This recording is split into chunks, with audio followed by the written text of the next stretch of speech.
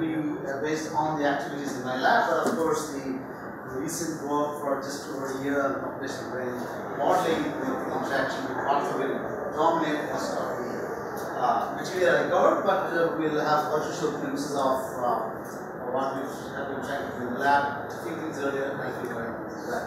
So I put this as my goal statement when the lab responded about a decade back that we are trying to find new computational frameworks, models and algorithms using human visual perception, image analysis, vision, being my prime interest, as well as vision to solve complex real-life problems in most objects in understanding, as well as realism, visual realism and visualization. So my focus of work can be broadly divided into two parts. It's a little bit maybe on the left hand side, where we try to understand image, content from image and video, and we're going to talk mostly on this today.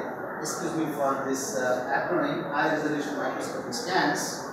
If you want more back here, but other than that, we'll also talk a little bit about video retrieval, video categorization, as well as face-based recognition of individuals, which is called biometry. In addition to that, of course, in the past we have also currently working on video stabilization, tracking from video, saliency from images and videos as well. A lot of work with defense of remote sensing, GIS, and other forms of learning like transfer learning, and so forth. On the other side, there is a little of work based on my interest on some of the video-based rendering, human locomotion. I think I'm going to just show some glimpses of the results of maybe 1, 2, and 3 and not discuss much here. We'll spend more than time on this because that's what is here, and maybe a couple of things of what we do with video and faces. Okay, so the current work, whatever we are doing with data given by Partha, excuse me, I was very poor in life sciences and biosciences. So if you have any questions about what is GFP and the proteins and hepatic neurons, Jay is here and Partha is there, they will clarify more on that. Yeah, so these are just introduction to how the data is obtained from the mouse brain scans, and there are two types of scans which have been provided to our group by Partha. One is we call as the GFP or the fluorescent scans in short, and other type of scans provided by his lab here. And right now we are working on trying to take these cells in 2 dimensions, and probably in the future we will be trying to look at 3-dimensional structures, connectivity patterns, density estimations, and so forth. So that kind of thing. Okay, I'm sorry for the illumination. Can we have these lights off interactive? All of it. It should be a master switch somewhere. Just reserve everything. Thank you. Yeah, this doesn't look that well. It's just one of those scans typically. But this is of 18K cross 24K size in terms of resolution, and if you actually try to zoom in, well, you won't see much at this because this is the zoom in by Bill Gates. So we actually take the zoom in scans in the next slides, and these are certain different sections of that large brain scans. So there are certain parts of the brain where there is very sparse set of cells, very easy to detect them. This is actually don't need much of background. This is moderate density where there are a couple of cells overlapping here and there are some complex parts where there are actually lots of cells overlapping. So we struggle 90% of the time to identify the cells here in this particular case, and that's the one which we will take as a case study for the next few minutes to understand what we did in an unsupervised framework to detect the cell patterns. And the primitive version of the work has appeared in November 2016 neuroscience meeting workshop with Dr. Jay presented, and we are trying to make a full version of the paper out of that, and we will see that getting results out of these are sub-problems of this. Okay, so let's take one example and see what we did. This is an unsupervised method. There is no training, but of course some little bit of empirical play around was done here and there over a few months to over 2 students to get the results. So this was the same scan which we saw here in miniature form, and then we just take the green channel out, segment it by a simple k-means clustering algorithm to get the foreground layer out of this. You can see that of course there are some backgrounds which are light green and black, they're just thrown out by this, and then you need to detect the cells here. So we took the edge map as a typical example, and those who are used to the image analysis thing. Once you get the edge map, it gives lots of information. So the first thing we did was took the distance transform, which is, let me avoid the definitions of some of these. You can look into our paper or send me an email. This is a distance transform image of, or a scan or a map of obtained from this edge map. And once you get the distance transform map, we compute what are called ridge lines on top of that. If you look at this map, they will look as if it's a small type of a terrain which is passing through, or even it could probably look almost similar to a blood vessel, which could be a scan of a blood vessel. And in fact, this method is not ours. We took this code and the formulation of one of the papers which was actually detecting blood vessel in the scan, and that gave us this. So this was a good point where we reached, because what we found out is that from this, if we look at certain junctions which we call as bifurcations, the word bifurcations comes out of my earlier experience of working with fingerprint scans for recognizing human beings in the field of biometry. So we looked at peaks of these, which are actually coinciding mostly with these bifurcations or junctions. We use the word bifurcations at peaks, and this gives us an initial set of cell locations. On here we'll show the results, but these are the initial set of cells which we identified, which we say as peaks on DT or distance transfer, simplest form. But this was not the full, it was missing a few cases. For example, if you ask me, these two cells are widely separated out, there should be a cell in the middle, otherwise you cannot have that path in between. So what we did was we went back to this edge image, okay, and we traced through that to locate convex arcs. To do that, what we first did is we found some zero crossing markers. So we look at curvature as we move along that, and there are standard computational geometry or graphics concepts to find out zero crossing markers where the curvature changes sign from 0 to positive to negative. And using the zero crossings, we found out what are convex arcs. You can see some of these convex arcs here. They will actually help you to find out cell locations if they are missed in this map. So this was another set of results. So we were able to put some cells here initially and look at the vacant places and then start doing the same thing, and start putting cells iteratively.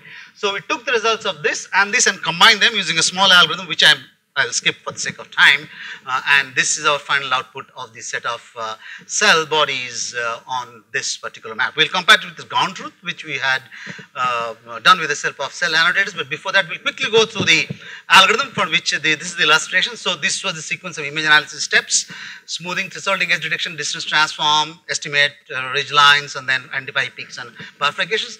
Then in parallel what we did is we took the edge, we took the thresholded map and find out areas which had large foreground. We took the zero crossings of the edges and fitted circles on convex arcs and filled the rest of the portions iteratively. Combine this by merging the clusters.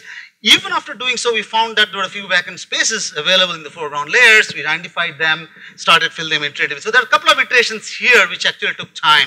Otherwise, the entire method is unsupervised. It required a few fine-tuning of the variables, and the union of this and that gave the final set of centers. Okay, so that was the ground truth. This ground truth was done. You saw that initial brain scan. So there were 250 cross 2, about 500 such brain scans, each of 18K cross 24K size, manually annotated for a period of about a year, which was a little bit longer than what we would have liked to. But this gave us a good thing that we can evaluate our algorithm now, or anybody in fact can evaluate our algorithm, because the ground truth algorithm data is being released to the world. So this is the ground truth. This is the arc-based filling. This is the distance transform. Intermediate results here. The final result is here, because it's just not a simple union of that, because something happens iteratively here as well as there, and then they're combined in union to good this. So you can see that this is very close to this. Of course, there are some errors here and there, but the cell bodies which are located here are very similar to that obtained by the ground truth. And the final result which we got on two such typical brains of these many scans was about 95%, 96%, and we're trying to make a paper out of that. The precision recall values are standard retrieval methods by which retrieval tasks are measured. Few more results of simple cases. In the simple case, what we do is we go back to the algorithm. Actually, this particular branch itself will do the task when you have non-overlapping cells of these type of cases, because you don't need the sophisticated. This will zip through. Okay, so that was the first part. The second part, we have a poster, so I'm using the next 1 minute of the poster. I'm a co-author of one of the papers, the first poster of the poster session here, where I'm not going to describe this work. Please come back, visit our poster. The corresponding students will be there. So this is the other type of a scan, although Partha said I should have taken a better scan because this is some damage here and stuff like that, so I'll probably correct myself next time, okay. And I'm going to just show the results and not discuss about the method, okay. So if you zoom in, you won't get much, so better what we did is we took small sections, we just named the word tiles, you know, when you put floor tiles, so consider this as tiles, so you can see that the pattern is now very different than the fluorescent scans or GFP scans. And these are some of the results. So I'm jumping to results. So please visit our poster. I am requesting again the scan.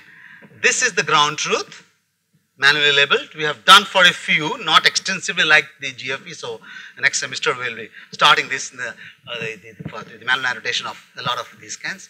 This is the result of an unsupervised method, courtesy one of our interns who were successful in doing that. She'll be also here. She is in fact here. And this is the result of a deep learning method. Okay, this is the result of a deep learning method. So you can see that these results are very close. If you look at the ground truth versus the deep learning as well as the unsupervised, they are very correct. Let's look at performance measures. I'm sorry, before that, these are the labeled examples where these are the positives are in green. There are a few misses in red, not much visible, but a lot of false alarms in blue here and there. Yeah, this is another example. Yeah, this is what it is. So the unsupervised is in fact performing almost equivalent to two different type of deep networks. The deep networks are not performing that well. The reason which I think is that we need a lot more training data. So we have only a few hundred, not few tens of scans annotated for the ground truth, and part of that we're using for training, part of that for testing. The unsupervised is really well, okay. So the co-workers for the entire task of this brain modeling over 2 has been one of my ex-dual students. Giriraj is a project staff here, Madam is an intern, and Dr. Jay and Partha are here. So that's with respect to this. So give me 5 minutes to just go through the remaining part of my presentation, and I don't think I need more. So this is a work which we have been doing for the last few years on trying to recognize individuals from surveillance cameras, okay. And when I mean surveillance cameras is these picture are for two different subjects. So this is a subject on the left hand side sitting in the laboratory like a passport control environment room, and then you have a gallery as what is called a mugshot, and then the same person, of course this is a different guy, walks in front of the BSB computer science department corridor. So can you identify if you are given a mugshot from the face given here? So what's the problem? The problem is the following. The mugshots appear very clear like these for two different individuals, and when you crop out the face using popular Viola-Jones type of a face detector, they were used to the field of biometry, NFR will know that. This is how the small miniaturized the samples will look like. So you're supposed to recognize the individual from this small image here. If you want to tell me what's the size, this is about 200 cross 200. Please correct me, my work is here, and this is about 30 cross 30. So the resolution gap is about 6 to 7 times. Okay, the same. So this is another example of gallery of mugshots and the corresponding people. So these have been coming out of the surveillance cameras which are installed, they're not working anymore, but they're in front of our building. So the first thing we try to do is a LAVE face recognition framework by just super sampling this using some methods of super resolution. But as you can see that when you try to do super resolve, the images are of very low quality, they have aliasing artifacts and stuff like that. They did match, but the performance were just around 60 or 70 and all that.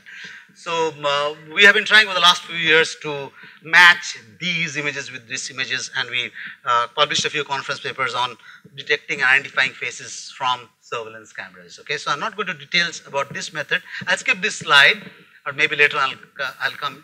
Okay, I'll do that. So these are the results of our database. This is an in-house database which we have. In fact, there are 3 such surveillance camera databases, 2 abroad, 1 in China, 1 in probably Europe or Canada, and the third one in IIT Madras. Here we have a small, slightly less number of, in terms of its size, we are just the faces are for about 51 subjects, whereas those which are abroad about 80 or 100 or so. So we are showing the results of our database. So this green colored, so if this query is given as a sample to retrieve similar faces, our system retrieves this as the first correct query, and these are the other queries which are of lower rank, so the first one is correct. Okay. Here we are rank wise retrieval, so the red ones basically show that these are false retrieval. So all these faces are correctly retrieved by this sample. If you ask me B and E, with the second row and the fifth row in any of these two cases are methods which are published in ICML 2014, and all A, C and D are our methods. So you can see that the green here means there's not false. So this is one way of visually representing whether your phase retrieval results or phase results are correct. The more quantitative result is something like what is called as the ROC curves of GR versus FAR. The higher the better. This is our method top on the red. I'm not discussing this because currently this work is under review in CBPR 2017. We know the results by probably by month end, and there are lots of other results here, mostly using deep networks. Ours is also a deep network. In fact, the first 2, 3 are all our methods. One of them uses domain adaptation, the other uses deep networks by itself, and the other uses domain adaptation on deep. So these first 3 are ours, and the rest are all prior works. We have compared with about 1 dozen or more such methods over 2 databases. I am showing over 2. That in fact we have used 3 surveillance databases to compare our results. Okay, the last work here to talk about, we are also trying to work on human activity categorization and recognition from videos, and the problems lie with when there is camera motion, the videos are jittery, or there is a background clutter or multiple moving objects. And the recent work basically we have been talking about deep all throughout in this conference as well, workshop as well, 3D CNN, LSTM and 2-stream CNN. So we actually proposed a variation of this 2 CNN with adaptive fusion. Again, I am skipping the details for the lack of time, as well as the, this paper is under review. So if I just play this video, it will give you an idea of what the deep network is trying to do. So these are the 2 videos of 2 different actions. I think this is hip hop and this is fencing or sword fighting sort of a thing. So these are the green areas which actually highlight the activity areas as detected by the deep network. So it's something similar to what you do when you tap in neurons and trying to find out the signal activities. It shows basically that the network is able to identify the correct areas where actions are taking place and suppressing the areas where there is no movement or background information sort of a thing. Okay, so this is just a visual interpretation of the result, illustration basically, and this is another result in which we compared our work with a recent paper which actually shown, this is the same video, frames of this particular video of the hip hop, and it's showing that the white areas are basically the areas where there is activity taking place which is not correct. Our method detects the green areas which are actually better. Okay, so this appeared in Archive 2015, but I think it got published somewhere in, if I'm not wrong, in NIPS 2016 paper is what we are beating. I'll come back to this. If you look at the category of results, so we have compared with about again 1 dozen different methods. Our method is here. I just lift it up for the sake of those, and this is the best which we are beating, which appeared in NIPS 2016 as given here. Okay, so this is what it's all about. If you go back to the previous one, this basically shows that our fusion technology is working here.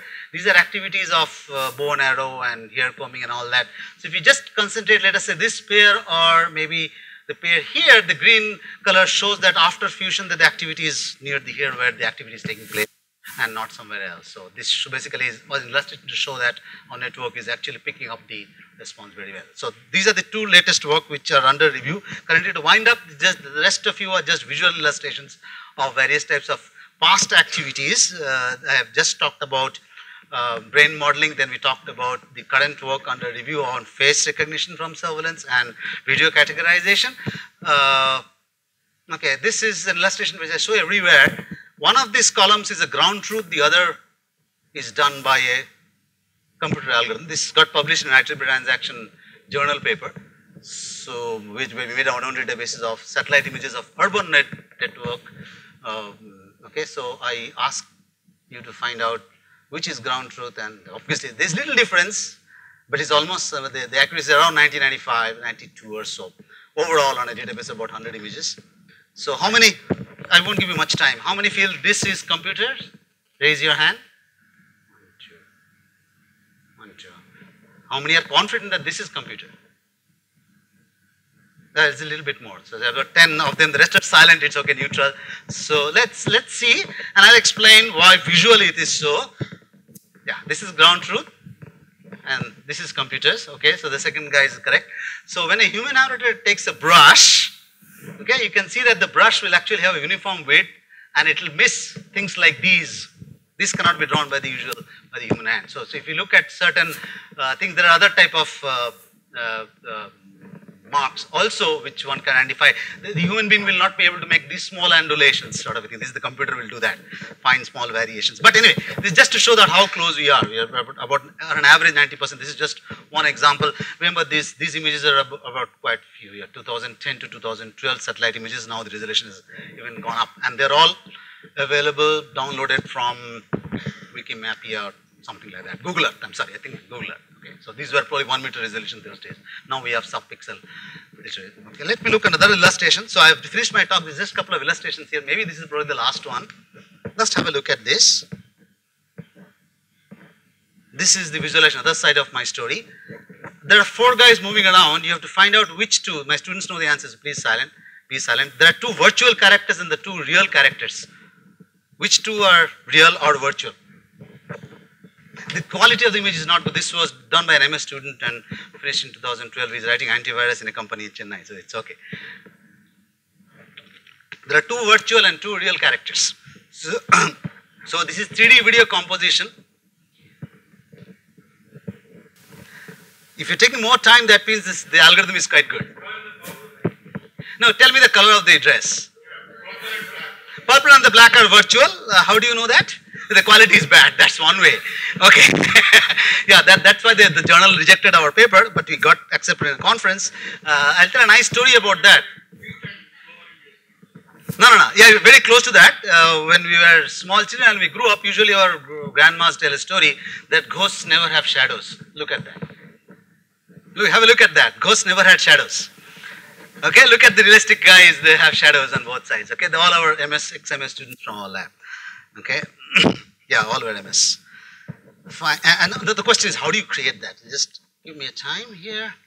So these are what we call as source videos. I hope most systems go down when we play paralytics videos. So these were source videos. So the task was to plug out a source object moving in a source and insert it in 3D in the target video without much of knowledge. Make some assumptions about depth and stuff like that and make it apparent so that they don't collide. So it's possible to take you and mix it in a video where, well, Osama is not there, maybe Azhar or somebody else could be moving in a video somewhere in the plateaus of Afghanistan, Kashmir. Talk of virtual reality in a domain where we want to make things realistic, so that's possible. So that's all. So just these were the 3 inputs, and this was one mixing. This was a double mixing which I was just showing here. Okay, so this was a couple of conference papers. Not. I think I don't know how much time I have. I think I'll skip this, and this because that was not visually. So these are my future technical areas of work, including brain modeling and neural activity. We're looking at novel deep learning algorithms for visual representation, categorization, retrieval, and silence detection, as well as do the same thing for images using cognitive modeling combined with domain adaptation. We are looking at also biometric, including multi-biometric for recognizing humans, and image and video annotations is the state of the art. That means now we are given an image and video. I think there was a demonstration by one of the morning talks with output was sentence coming out, given an input. So this is probably one of the high-end tasks of machine learning, and we're just trying to find out some virtuality applications of eTrial for apparel fitting. These were some of my sponsors. Very lately, of course, Professor Partha has been supporting with data and other things. And if you have any questions, that's the end of it. There's a small demo. Let it go on while a couple of minutes or 1 minute maybe we can have. This is we call it a Laurel and Hardy video, synthesis and graphics. You can have a look at it, and if there are any questions, I'll be glad to answer. This is human locomotion, and we're trying to generate stable movement of a person. In general, if 2 objects hit, one should have fallen, but we install the stability in the system by making joints much more flexible and some parts of the body soft and stuff like that. This goes on for a minute or so, a little bit more, but open to questions. Any questions? Any questions?